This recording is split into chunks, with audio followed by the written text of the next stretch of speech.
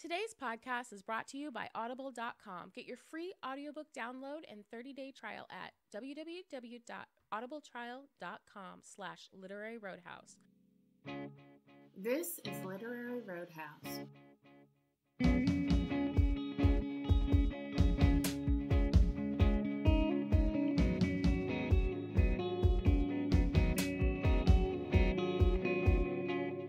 One short story once a week. I'm Jocelyn. I'm Maya. I'm Gerald. And I'm Kenechi. On today's show, we're discussing Everything That Rises Must Converge by Flannery O'Connor. But first, I must say that Literary Roadhouse is rated PG-13 for occasional potty mouth. If you have preteens and would like to share this show with them, I suggest looking at the iTunes store for our individual episode ratings and pre-listening to the episodes before sharing. We also have a really special guest today. You may remember Jocelyn Johnson's name from the story we read on episode 6. She's the author of The Hasselblad. Since Anais is on vacation, we thought Jocelyn would make a great addition to this week's show. Hi, Jocelyn.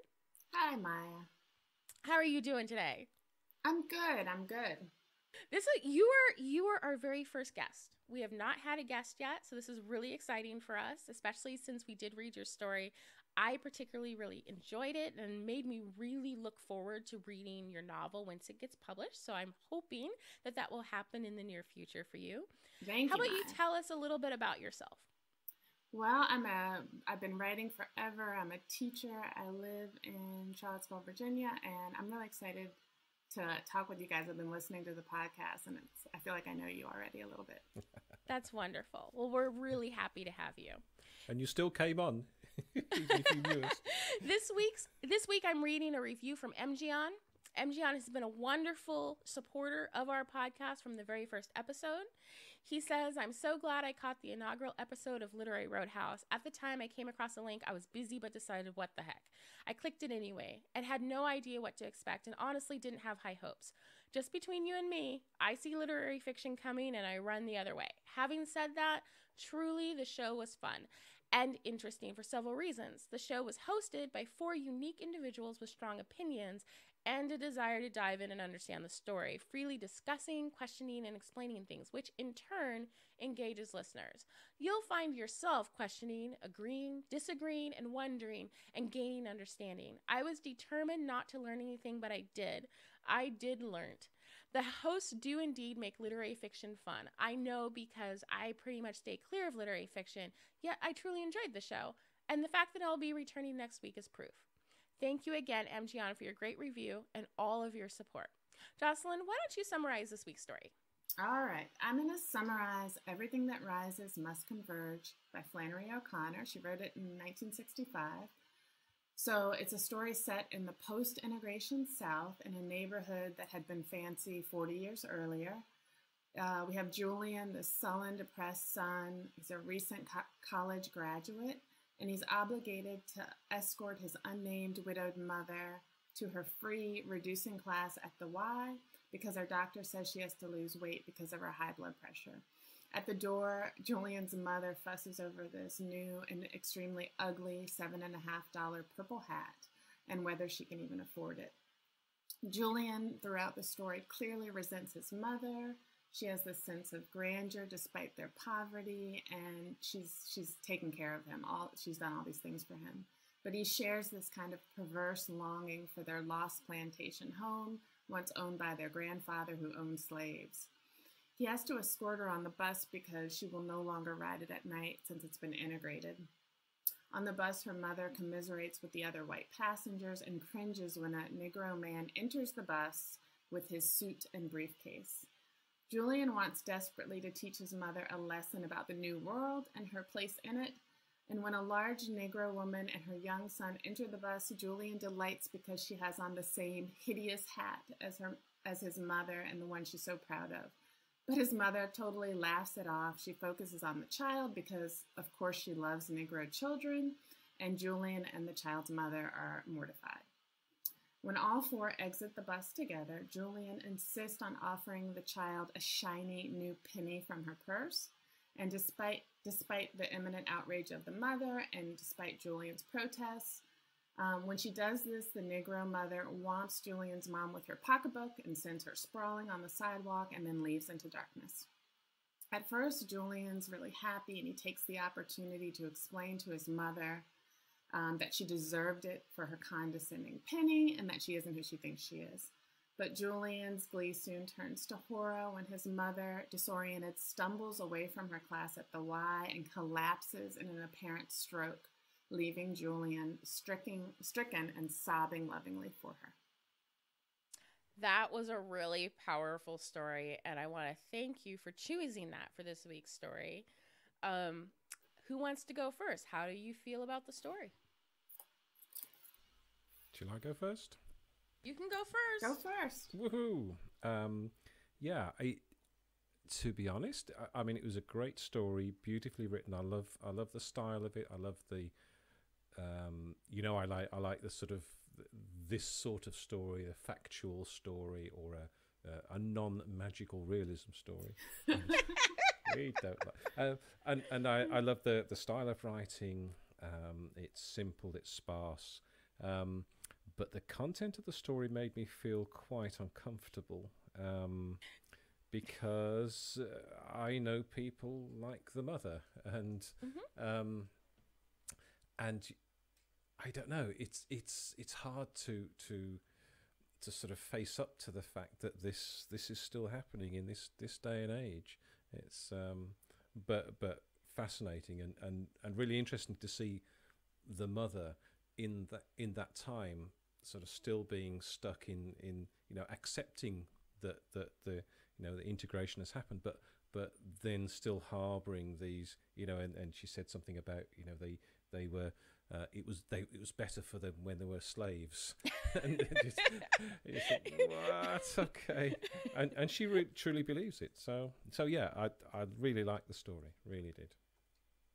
It's funny that you called it sparse, because that's not the word I would have chosen, but I would have chosen simple. Like, some of the language was just elegant, and there was some wonderful sentence constructions that I wouldn't necessarily consider sparse, but I would definitely say that there was a simplicity in reading the story that felt really honest. And when Julian was uncomfortable, I felt uncomfortable. When the mom was making a butt of herself, I kind of chuckled. And like you, Gerald, I knew people like this. When I was little, the woman that raised me is white, and she was a live-in home care worker for a lady when she was fighting to keep me. And this lady was from the South, and her name was Viola. And she was a very Southern lady. And she would walk down the halls and chew tobacco and spit it all over the white flowers. And like this lady, she couldn't stand those colored people, because you gotta whisper it when you're in polite company. You're in the South, you know how they are. It's like they're being nice, so they gotta whisper it. And when I was little, I remember hearing her say, "Gladys, why don't you bring that little colored girl over here? Where's your little negra?" She loved me to pieces. And I'm like, what is up with racist white ladies that like little Negro child? Like, I didn't get it.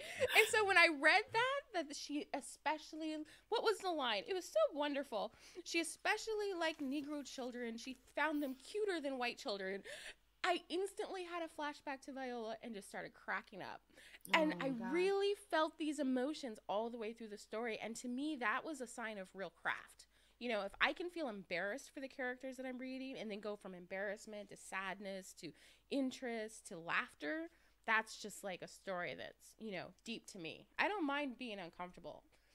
I like discomfort in my stories. And it was just wonderful how raw those emotions felt for me as I was reading it. And that's strange, isn't it? Because obviously Flannery O'Connor was white, and so she's writing a story that resonates with you as a black person, and that's a true gifted talent, isn't it? Well, I think really what it is, how many stories do we read around this content, but they're always from the black point of view? And it is refreshing to read about race from the white point of view, because so many people, everyone thinks about it, but quote unquote, air quotes, good people don't talk about it. Black people talk about race all the time. Y'all don't realize we talk about race all the time. But you guys are so darn polite, you don't want to say anything. And so when I read this and I'm able to see the generation shifts between like someone that's modern and they're looking at their parent and it's embarrassing and wanting them to get with the program and that kind of juxtaposition, it's just wonderful to me because it was so honest, and it's an honesty that I don't get to see very often in stories or anything else for that matter. Well, I've read a lot of Flannery O'Connor stories. I hadn't read this one before, and that's like kind of her place to be with like kind of white, racist, very conflicted characters, and I think this story definitely did that. So I'm kind of used to the discomfort and that kind of queasy feeling of being like so intimately in the heads of these characters. But I have never read a story before that kind of had that. This was in a later collection of hers, so you have this son who is seeing the future. You know, I think of it like now with like LBGT kind of issues, that same thing where you have younger generation who's a lot more just tolerant than maybe their parents are. And I definitely, I like this story too. I had some problems with it, but I really liked it, and I was kind of really impressed with the story. Like, it was such a simple story, but it did so many things. There's this really dark humor and like so much irony in the story within these characters. So I really like that. Yeah. How about you, Kenechi? How did you feel about the story? Yeah, I'm gonna go against the grain and say I didn't like this story at all. Like, I didn't like it one bit. Love it when you do that for us. Thank you, Kenechi. I wasn't impressed in the slightest. I mean, even I don't like of the stories that we've read, this is by far the one that just didn't grip me at all. And I mean, I think especially is because last time we read Gabriel Garcia Marquez, and I think that story in particular, the language and the way it flowed just really like clicked with me. Whereas this, I didn't find myself reading it as easily as I read that story. I found it kind of, I don't know, I guess for me personally, I can read certain authors easier than others, and this was not a smooth read for me. And then just the content of the story, I didn't like it at all, and I didn't like any of the characters. I didn't like the woman, I didn't like the guy, I didn't like anyone in the story, to be honest. You're like, they're all just a bunch of pains in the butts, and they can go away. I mean, the issue I had with the guy in the story, Julian, it's kind of this thing of when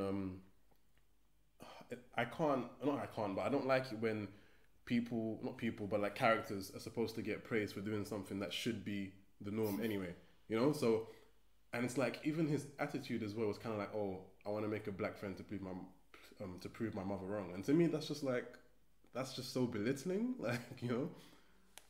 Mm-hmm. Well, I definitely think, like, in this story, Julian is not a good person. I mean, I don't think within the story, he is, you know, I mean, he wants to make a black friend to kind of impress his mother, and yet when the woman sits next to him, he's uncomfortable. Like, he doesn't really want to do it. He doesn't want to go to the sit-in and actually do something he can do. He kind of wants to he's kind of obsessed with her, really, in the story as far as kind of making this point, but he doesn't really want to do what's right. I don't think that's his motivation.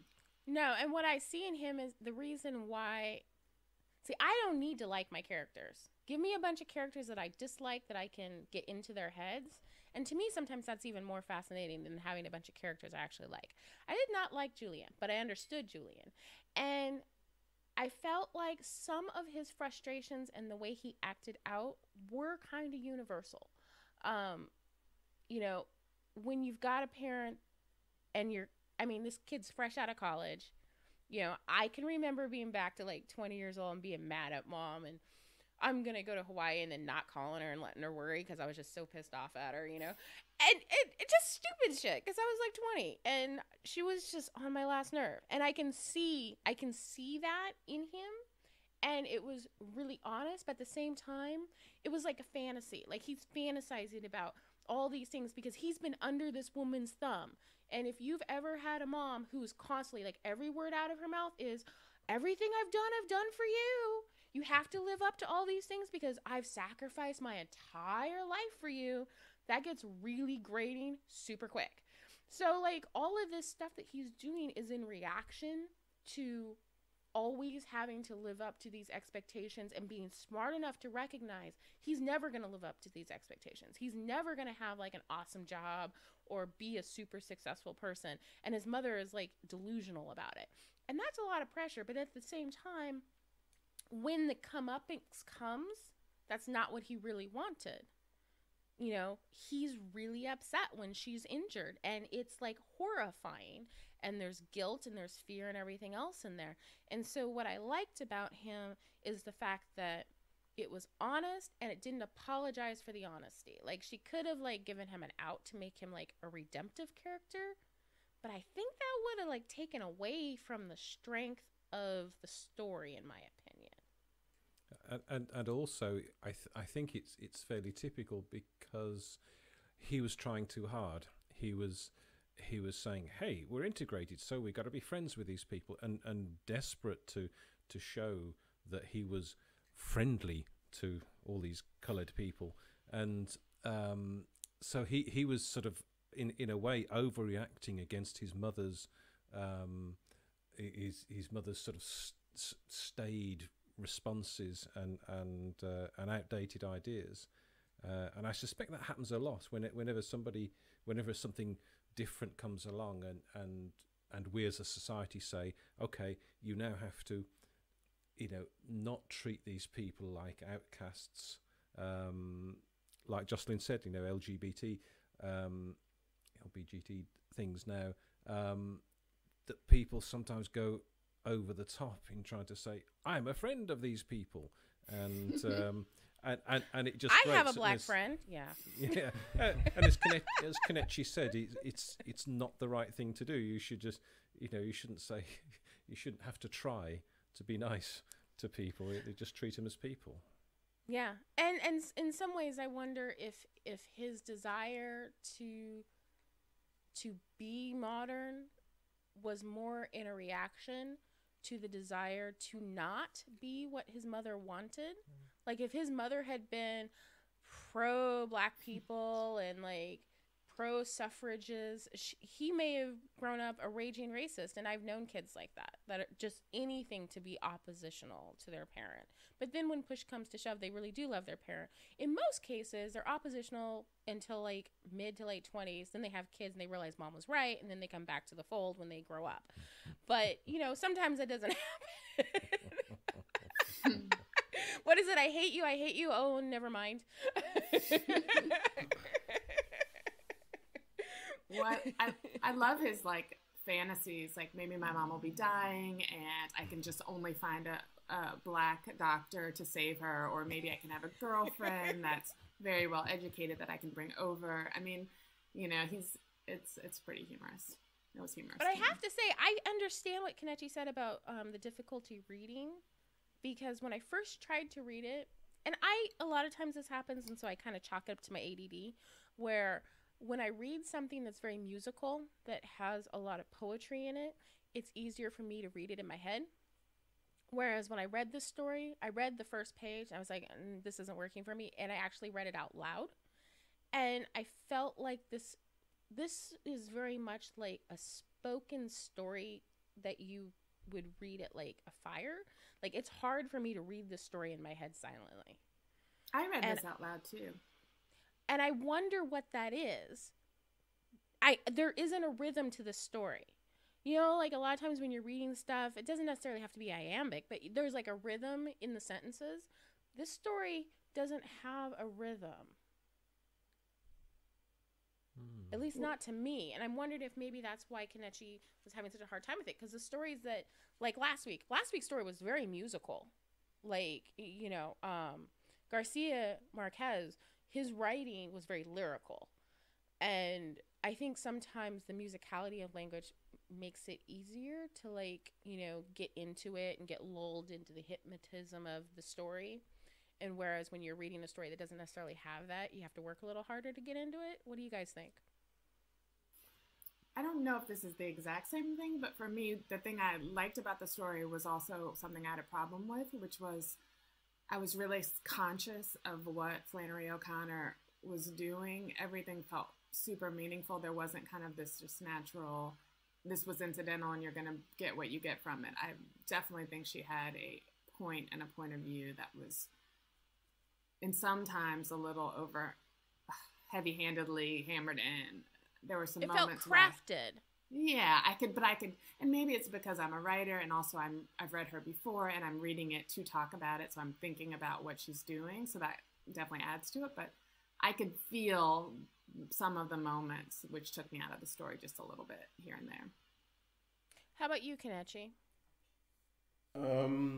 I think, yeah, I mean, I think it does have something to do with the reason why I didn't like it. Because for me, it just didn't flow. And I mean, I'm not sure exactly why that is. It might just be the language that was used, but it really didn't flow for me.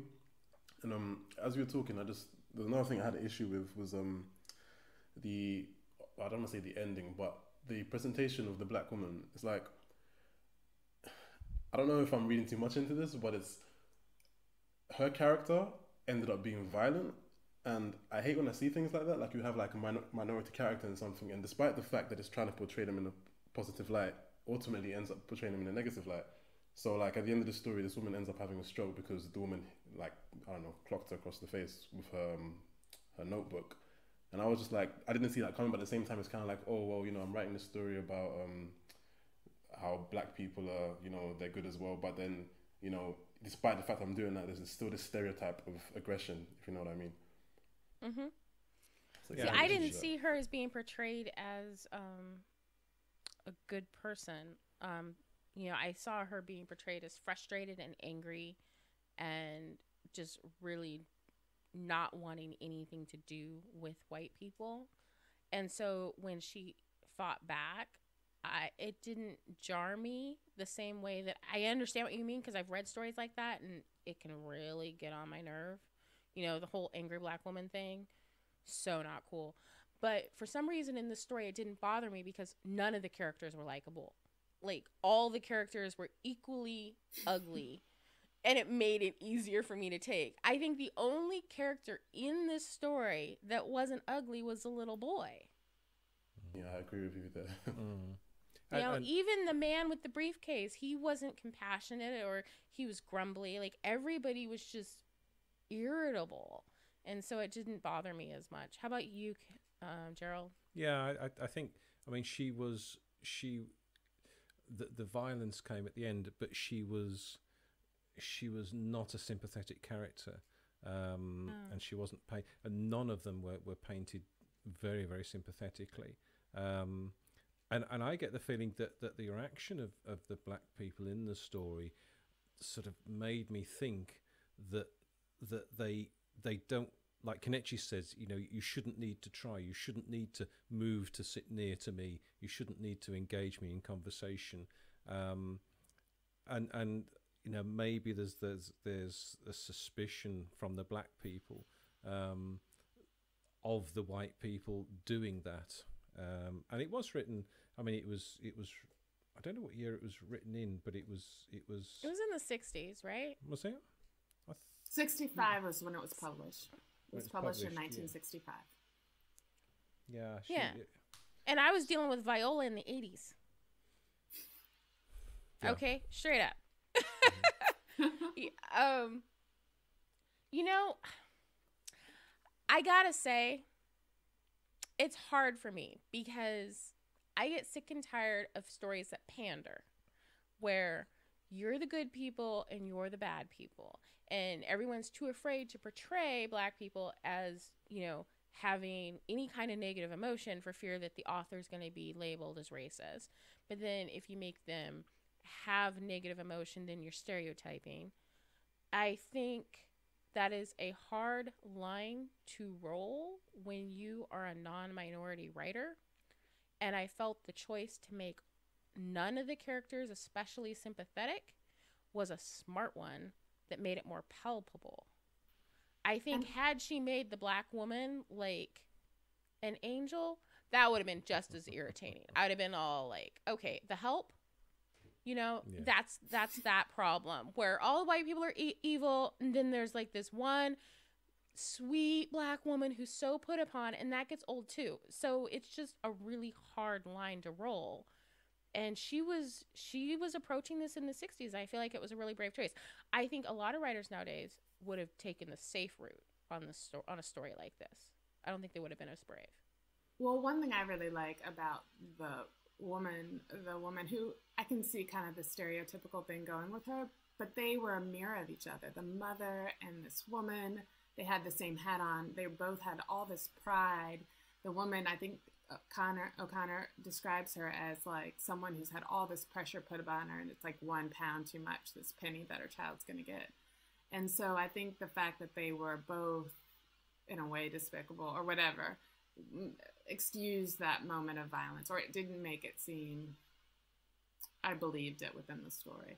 Also, I think one of the problems I had with the story that was that self-consciousness, but it kind of in a way mirrors this moment. Everyone who gets on this bus is so self-conscious. They have to look for where they can sit and what it means and how they can hide behind their paper because they know they're hated, and the only person who isn't is the child. And even he is kind of just a pawn to this thing because he's looking at this white woman who thinks he's a cute Negro child. And I mean, it's just so awkward and uncomfortable for everybody. I think she the fact that she gave both women the same hat is she's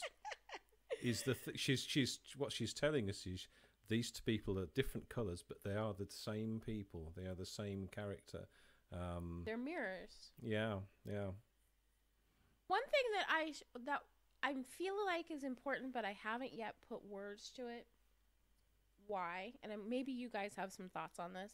At several points in the story, there was questions about class and where culture comes from, whether culture is in the mind, whether culture is in the actions, whether culture is just who you are. And I feel like those are really important questions socially, and it was approached in a really interesting way in this story that doesn't come to any kinds of conclusions. At least I didn't feel like it came to any kind of conclusions. How did you guys feel about that or explore that as you were reading this? Yeah, she was. I mean, the mother. She was obviously reminding the boy of how things used to be, and they used to have plantations, and they used to be, used to be the governor of the state or something, and so she obviously thinks that she still has that sort of class status of those times, and maybe she's having a tough time dealing with not only the fact that there's integration now, but there's also their fall in status from being powerful and basically ruling over the area and being in charge, to just having this little apartment the same as everyone else. Maybe she was having trouble with that. Well, I love that story. I thought that was like the big question of the short story. What makes you who you are? And the mom keeps saying, kind of referring back to the history they have, to her race, that she knows what to do, and she feels like she's comfortable everywhere. Whereas the son, he's kind of having this existential crisis. He's in his mind. He feels like he has to create who he is, and he's comfortable nowhere. And in the story, I love how she doesn't offer an answer to who you are, but she does have this moment at the end where the son looks at the mom and says, he looks into a face he's never seen before, and the mother looks at him and says she's trying to determine his identity. So there's this definite moment of who are they going to become? Who are these people going to become in the future? And they both long for the slave house. I love that. They both long, maybe the son even more. As much as he claims to be not racist, he wants that grand house that he's only set foot in once he dreams about it. And I thought that was really interesting. When you talked about that last part where he's looking at her and trying to figure out, who she is, when I go back earlier into the story, he says, where is it? Restored to my class, he muttered. He thrust his face toward her and hissed. True culture is in the mind. And then later, he repeats it 3 times. And then she comes back with, it's in the heart, and it's how you do things, and how you do things is because of who you are. And his belief that the culture and who you are comes from the mind really was a gut punch at the end, because it's her mind that's affected. If you believe that who she is in her mind, and she loses her mind, he's lost his mother. And that was so just wow to me. Absolutely wowed me, because it was perfectly reflected. And I noted it when I read through the first time. I was like, he repeated that 3 times. That is important. And then to have that reflected back at the end was very emotional for me.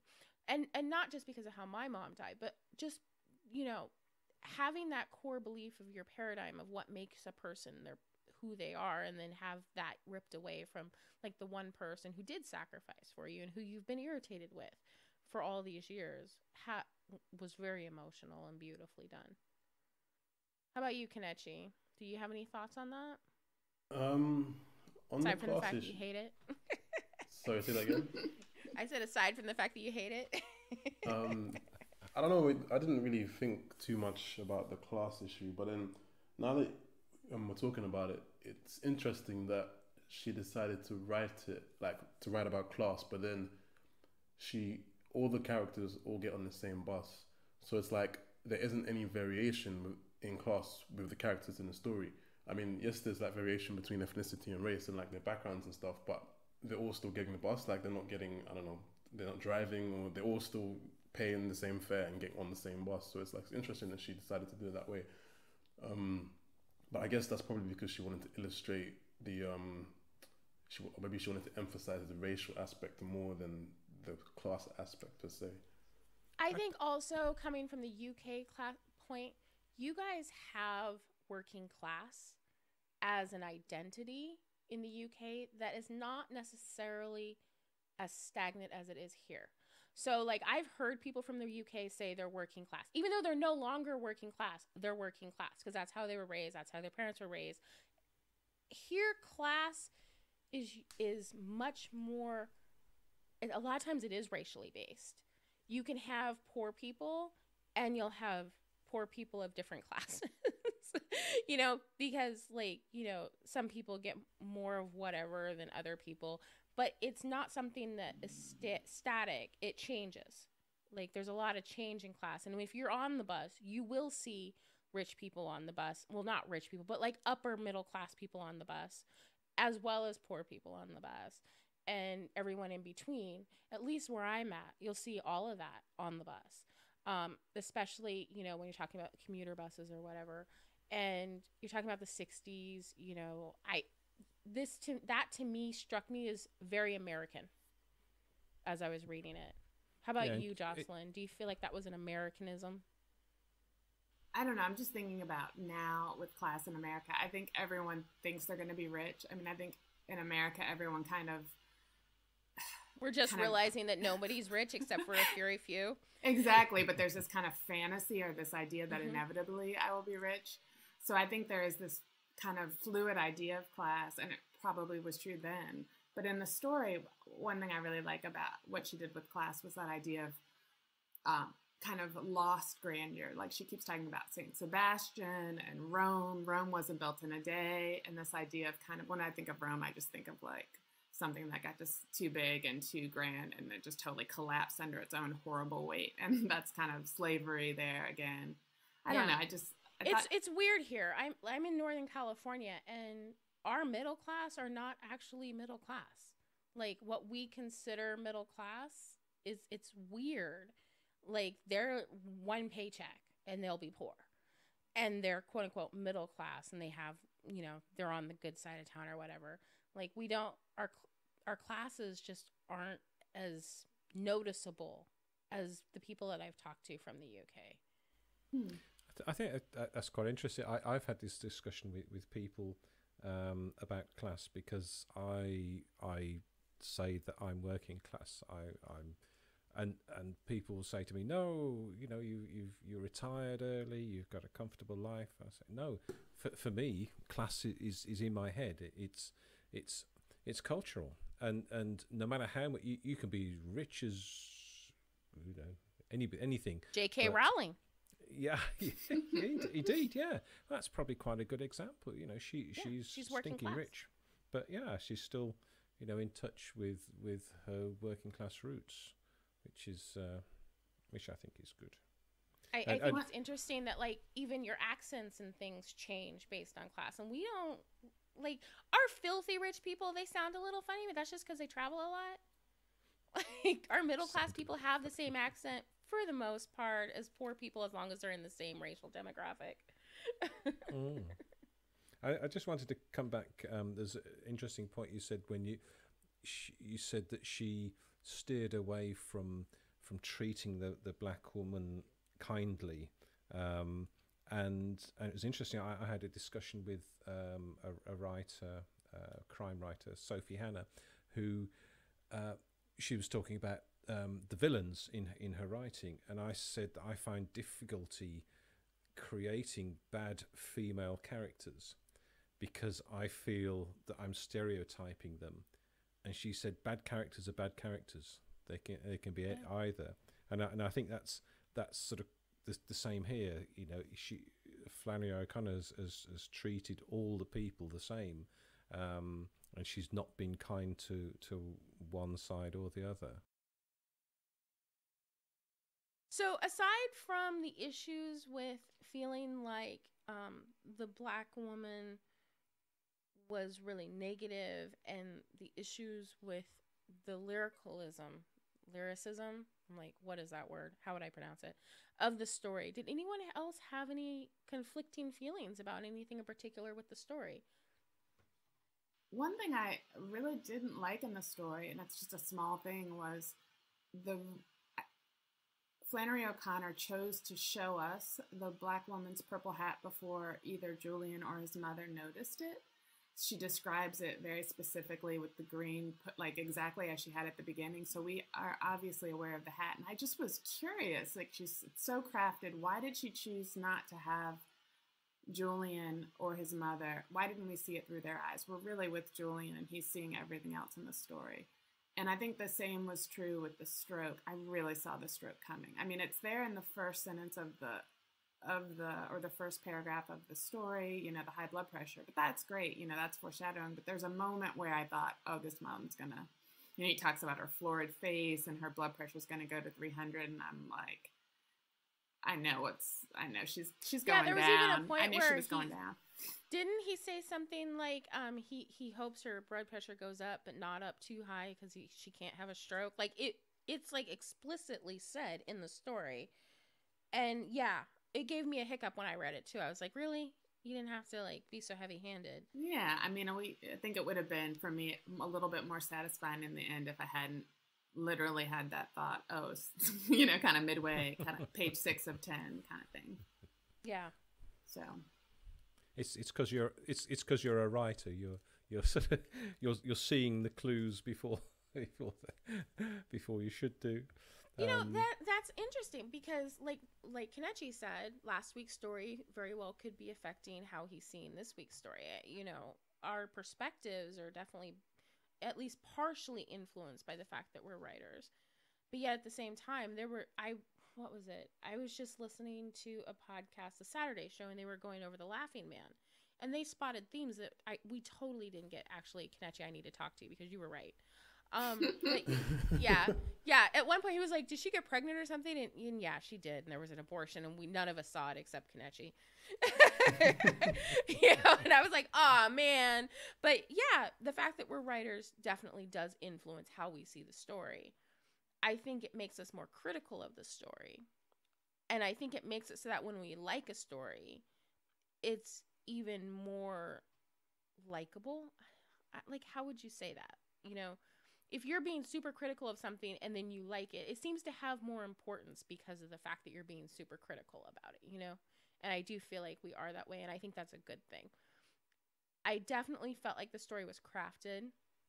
There was that moment about the stroke that I definitely felt was a little heavy-handed. And I felt like the opening paragraph didn't pull me in right away.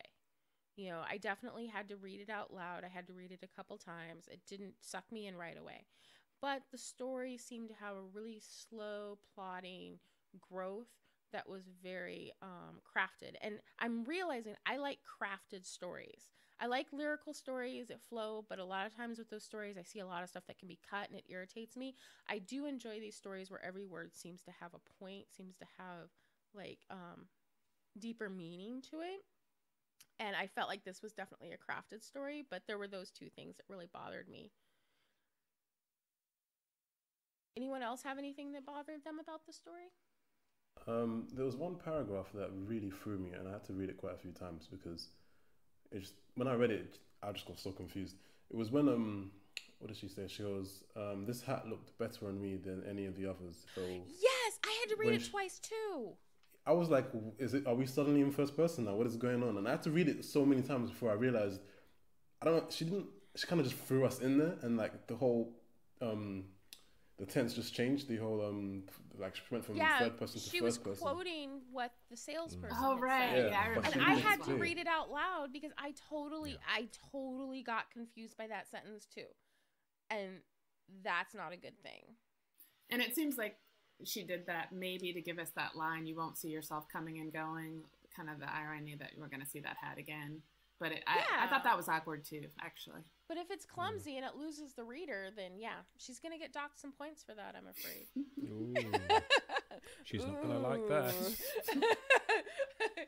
We're just so picky over here. Oh, jeez. I thought it was so funny when you guys read my story, and then it's like before that it was like Junot Diaz and like all these like extremely accomplished writers, and it was kind of fun to hear that your same level of kind of criticism, really. And truly every story kind of, gets to that level. What do you see? What do you like? What's working and what's not, regardless. Yeah, I'm looking forward to seeing how we're reading stories after a year of this. Because I'm already finding how I read stories is changing because of the podcast in a really positive way. And I'm very curious to see, because you're right. We tend to pick all of the stories apart. We got our first bad review because somebody that really likes Hemingway didn't like Anais' review last week. I'm like, look, no stories are perfect. It's very hard to get a perfect story. And you bring yourself to the story. I mean, I think that is what's really nice about having the four of you, and like Kenechi, you're like the outlier there. You're always zagging, which I really appreciate. But just that kind of, and the magical realism thing, Gerald, like just seeing that kind of what you bring to the story, it's incomplete without the reader. Yeah. And this is especially interesting, with a story that is such an American story. Hearing the comments from people that are not American and how they're seeing the story, I'm finding really interesting. Do any of you have any other comments about the story before we move on to the ratings? Nope, covered my points. How about you, Kenechi? No, I don't have anything else to say. No. Okay, then let's rate this puppy. You want to go first, Jocelyn, since you're our guest, our very first guest? I will go first. I'm going to give this story 4 1/3 Bradberries. No, you can't do that. Okay. Oh. You got to go with halves, man. I'll go half. I half. have my calculator breaking. I will go 4.5. And how about you, Kenechi? I'm going to give this story 1 Bradberry. Whoa!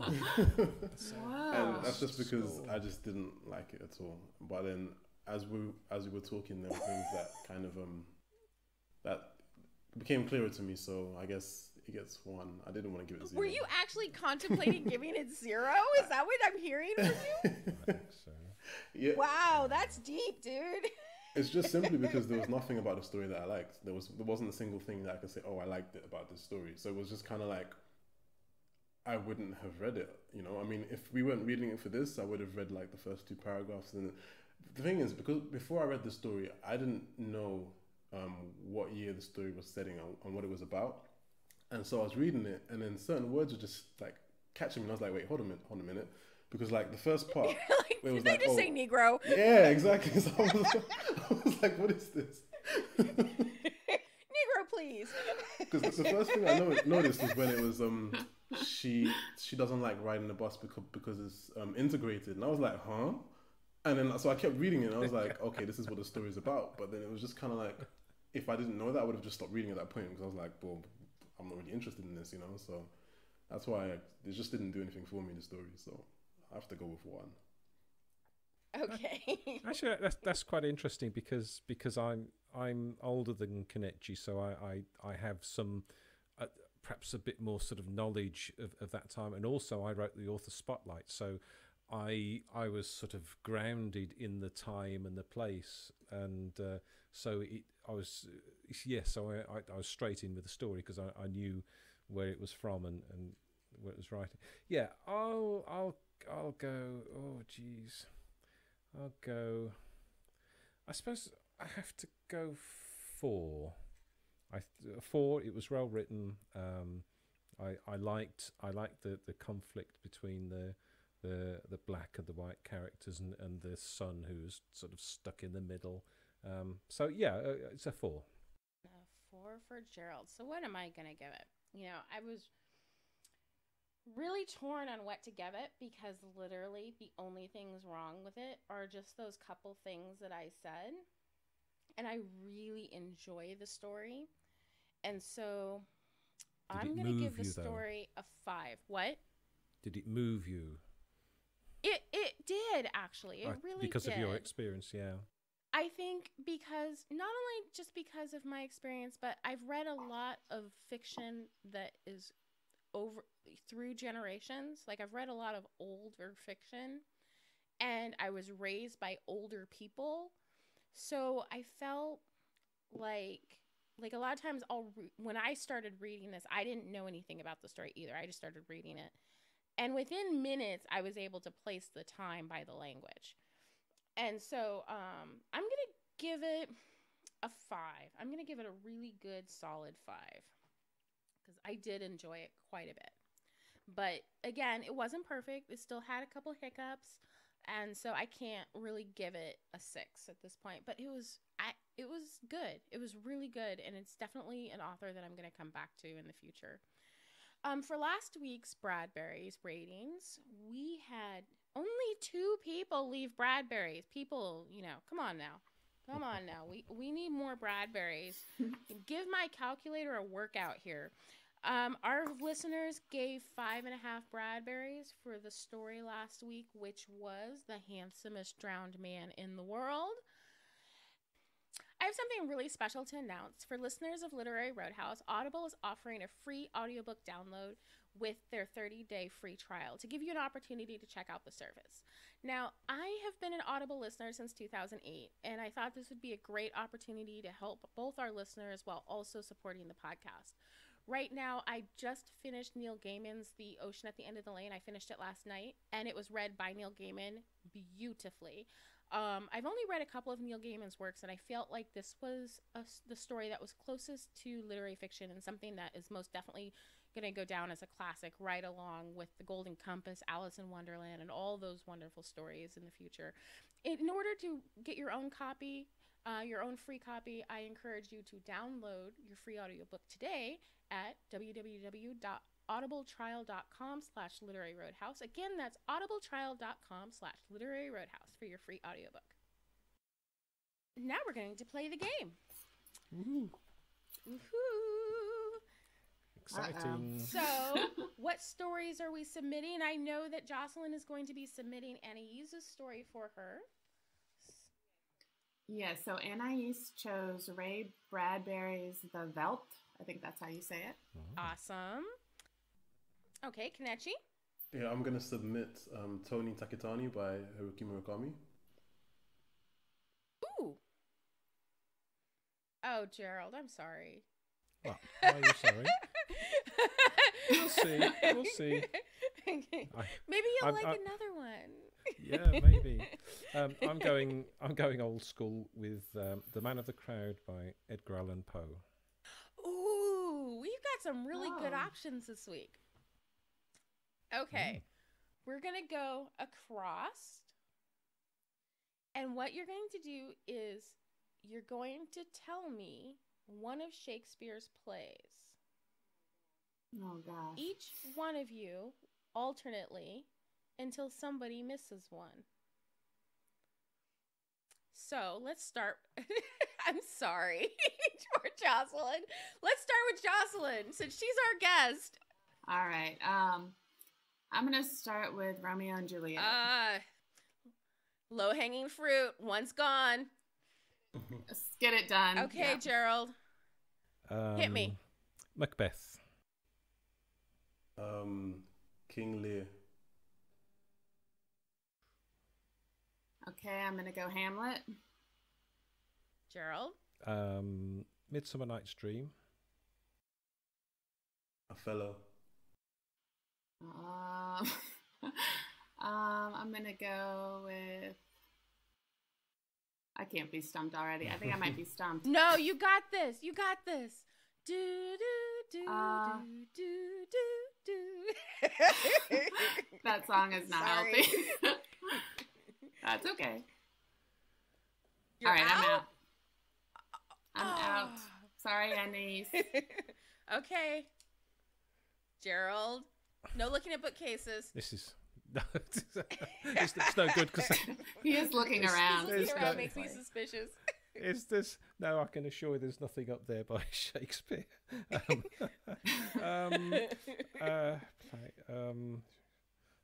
crikey. I'm going to be crucified. Oh, come on. You've only given me 6 already. He's written so many plays. Tragedies, comedies, histories.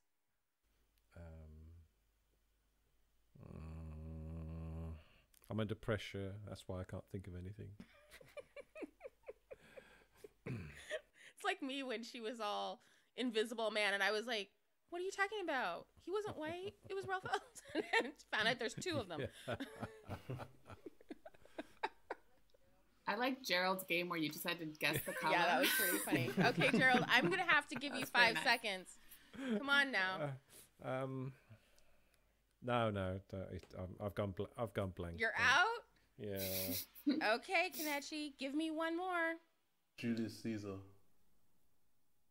Bing, bing, bing, bing, bing, bing, bing. So what story are we reading next week? Tony Takatani by Haruki Murakami. Jocelyn, I really want to thank you for such a wonderful addition to our episode this week. It was really fun having you. Thank you for having me. Thank you. I'm so glad I could be here. And if people want to learn more about your fiction or talk to you online, where's the best place to reach you? Yeah, they can go to my blog, which is called Jocelyn's Stories, and it's just my first and last name, jocelynjohnson.com, and they can shoot me an email from there if they'd like. To join the discussion, visit literaryroadhouse.com. While you're at it, please leave an iTunes review and tell us which episode is your favourite. Your reviews encourage us and help others find our podcast. Don't forget to tell your friends, and until next time, read a good story.